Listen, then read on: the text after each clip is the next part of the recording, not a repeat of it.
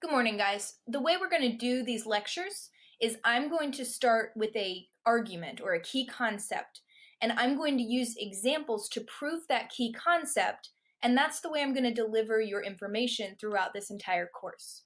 So let's begin. Our first key concept is that over time, as native groups migrated and settled across North America, they each developed unique and increasingly complex societies because they adapted to and transformed their diverse environments. So first, we're going to talk about today different native societies adapting to and transforming their environments through the use of innovations in agriculture, resource use, and social structure. So first, we're going to talk about the spread of maize or corn cultivation from present-day Mexico, moving northward into present-day American Southwest and beyond, and how that supported economic development, settlement, advanced irrigation, and social diversification among different native societies. First, we're going to talk about the Pueblo, and this supports maize cultivation. The Pueblo were descendants of the Mogollon, Hohokam, and Anasazi tribes. They trace back 7,000 years. The Pueblo were nomadic hunter-gatherers who transformed to their environment and became farmers. They lived in the Four Corners regions of the United States. Colorado, New Mexico, Utah, and Arizona are the present-day states where they would have been located. The Pueblo, even though became farmers, they still hunted, but they began to expand their agricultural ventures. So they grew maize or corn, squash, beans, and they raised turkeys. The Pueblo built complex irrigation systems to bring water to dry places. They built stories tall apartments out of sandstone. Each Pueblo, which means village, acted as an independent community. And many different Pueblo tribes shared languages and customs, but not all the Pueblo were the same. Each Pueblo or village had 1 to 2 chiefs to govern. These chiefs were in charge of special affairs like war, hunting, and religion. And furthermore, the Pueblo were also governed by priesthoods or secret societies. The Pueblo tribes had clans, and they were a matrilineal society. So each different village or clan were led many times by women. Women were more respected than in the north. Women in the Pueblo tribes owned homes and gardens. My next example are the Navajo.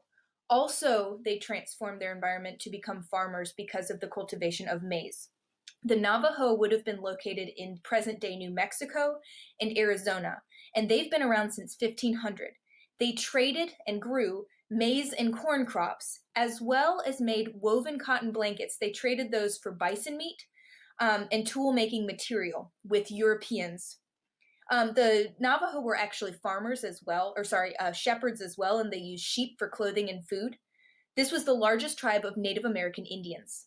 The Navajo had small homes made of sticks, mud, and bark called hogans. The doors faced east in each of their homes so the sun would shine in. And the Navajo set up trading posts of handmade items in order to barter for materials in Spanish towns, and that was around the year 1600. My next point that I want to make is that native societies responded to the aridity or the dryness of the Great Basin and the grasslands of the western Great Plains by developing largely mobile lifestyles. So these are tribes who did not necessarily become farmers. They were nomads. They followed their food. First, we're going to talk about the Sioux. The Sioux are also seen in writing as the Dakota. So if you see Sioux, think Dakota. If you see Dakota, think Sioux.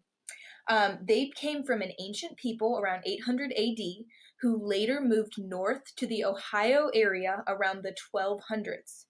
Because there were too many trees in that area, the Sioux grew corn and sunflowers and changed mainly to hunting and gathering in order to get the majority of their food.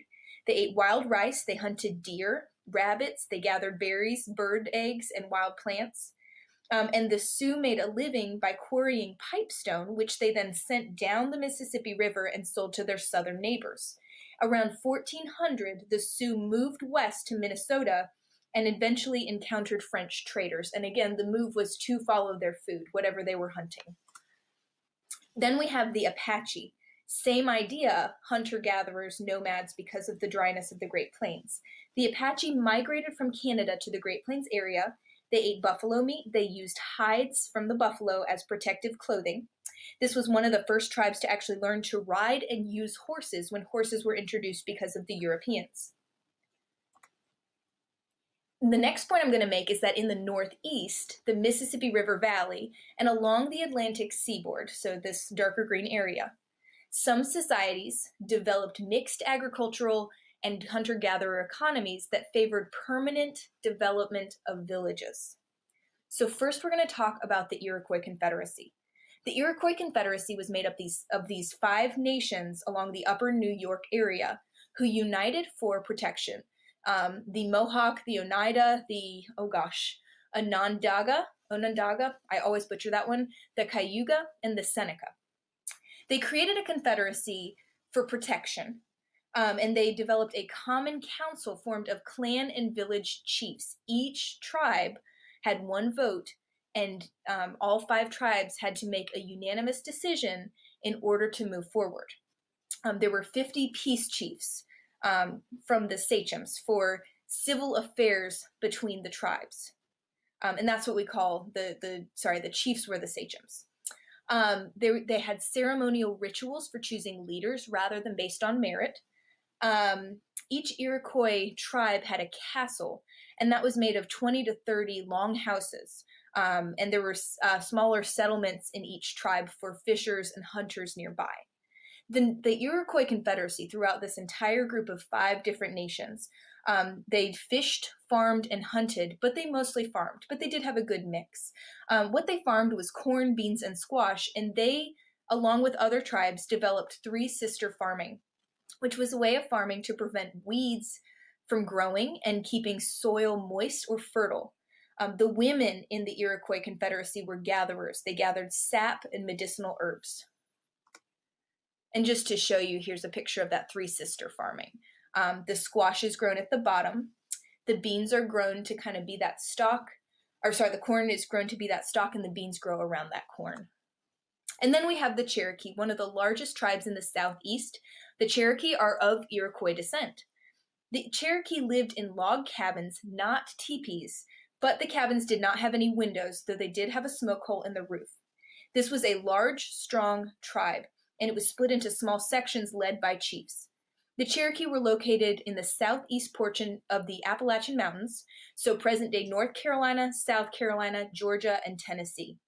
The Cherokee were highly religious and spiritual, and they did have a good mix of hunting and farming. They farmed corn, beans, and squash as well. They wove baskets, they created pottery, they hunted deer, bears, elk, and they had the meat as well as using the hides for clothing. And then lastly, I'm going to talk about the Northwest briefly. This is like present-day California, Washington, those areas. There were societies that supported themselves by hunting and gathering and fishing, and they developed settled communities just like on the East Coast because they were supported by the resources of the ocean. So I'm going to talk about the Nez Perce. They were located in Idaho, Washington, and Oregon. The Nez Perce were very peaceful unless they were at war. And I know that sounds funny, but they actually were known as very strategic warriors.